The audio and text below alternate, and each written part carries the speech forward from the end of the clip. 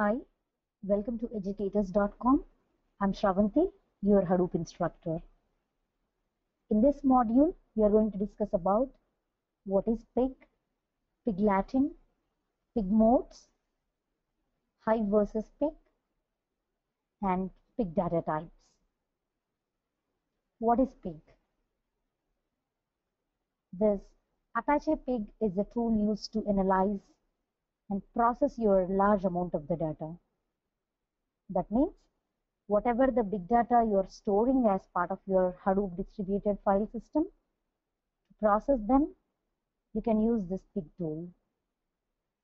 In the earlier modules, we have seen how to process this big data with the help of the MapReduce and also with the help of the Hive. Similar way, for any kind of the large amount of the data can be easily processed with the help of the pig. Here, pig uses the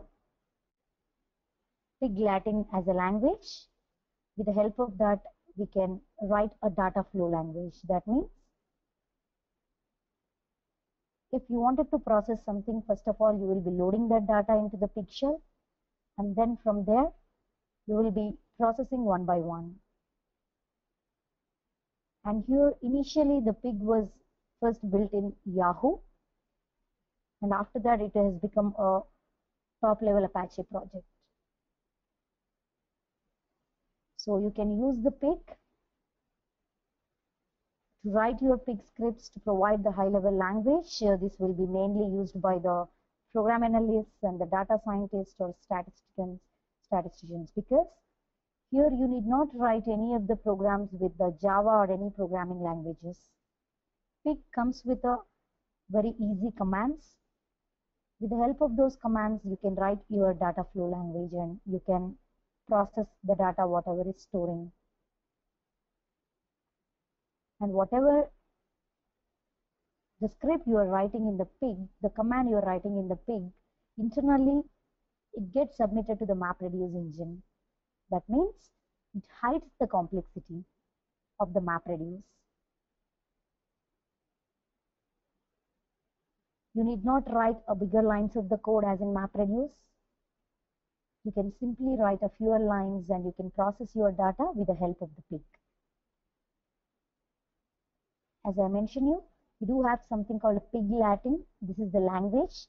This consisting of a simple commands.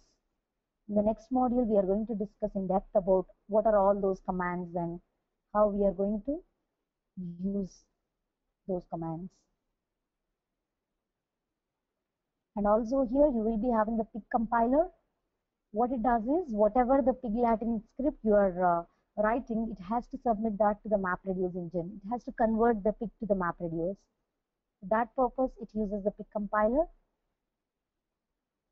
And here if you see, the pig compiler can also consisting of a parser. That means in case if any of the syntactical errors, semantical errors, any of these things are there, it will analyze. And this compiler makes sure that whatever the pig Latin script is there, this will convert your program into your MapReduce code. And to write the pig script, we will be using a shell called a grunt shell. By opening the grunt shell, we will be writing the pig Latin language to process our data. And here we have two different types of modes to log into the pig. One is the local mode and the other one is the MapReduce mode. So let me just show you how to log into this pig local mode and MapReduce mode. For that, I'm logging into my Cloudera Quick Start VM. There, pig is already installed there. I can directly log into the pig shell. So this is my Cloudera Quick Start VM. Just open the terminal, and here to log into the pig, you can directly enter pig. This will automatically take you to the MapReduce mode. And here if you see, you can see a grunt shell.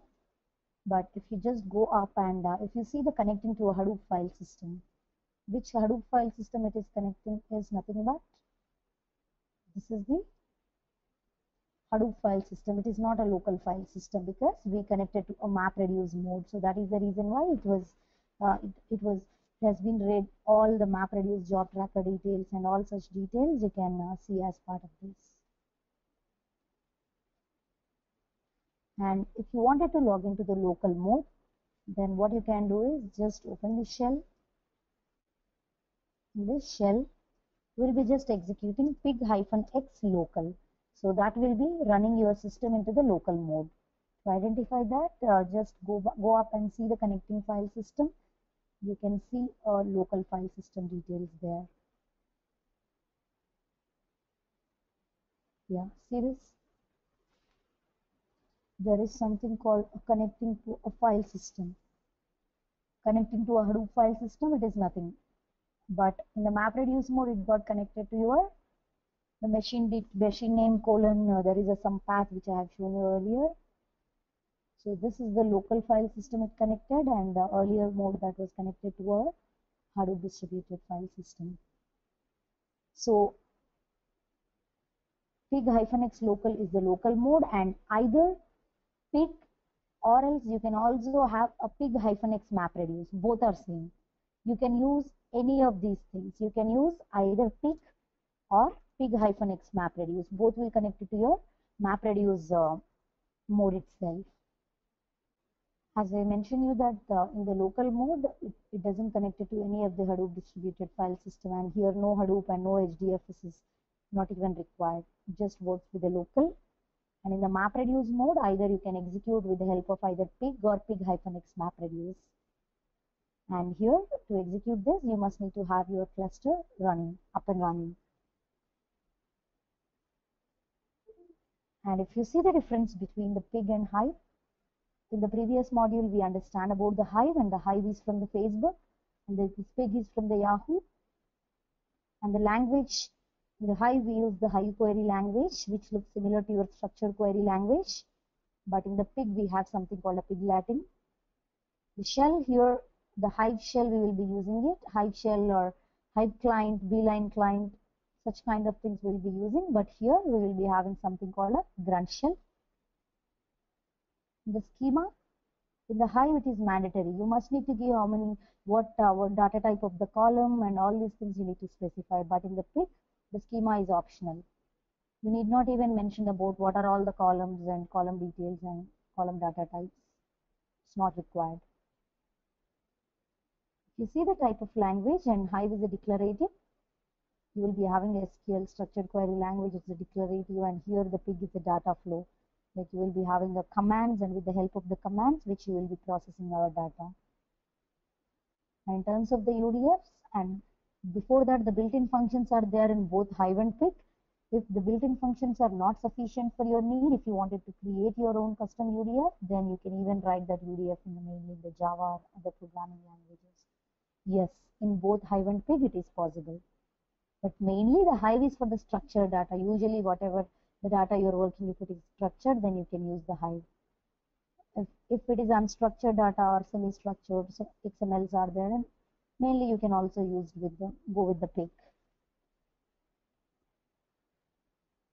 If you see the data types in the pig, primitive data types, we will be having the int for integers and long for the bigger numbers, which are integers, long, and float. Float is for the decimal numbers. Double is also for the decimal numbers.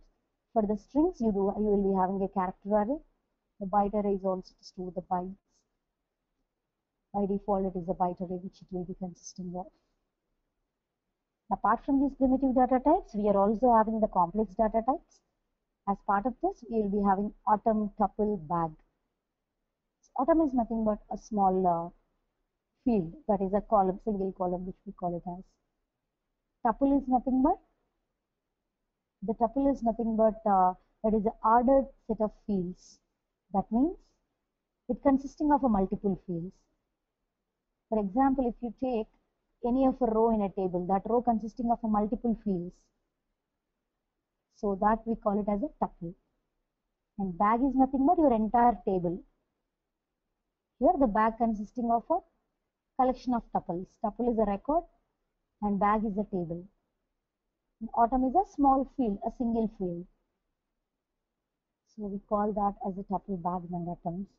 So these are the complex data types which we do have. summary. So in this module, we have seen what exactly the Apache Pig and when to use it, and the differences between the Hive and the Pig. And also we understand that how a Pig script is going to be going via the Pig compilers and how it gets converted into your MapReduce, and also how to log into your Pig with the help of any of these two modes, the local modes and also the MapReduce modes. In the next module, we'll be seeing the commands. The help of the commands will be processing our data sets. Thank you. Let's catch up in the next module.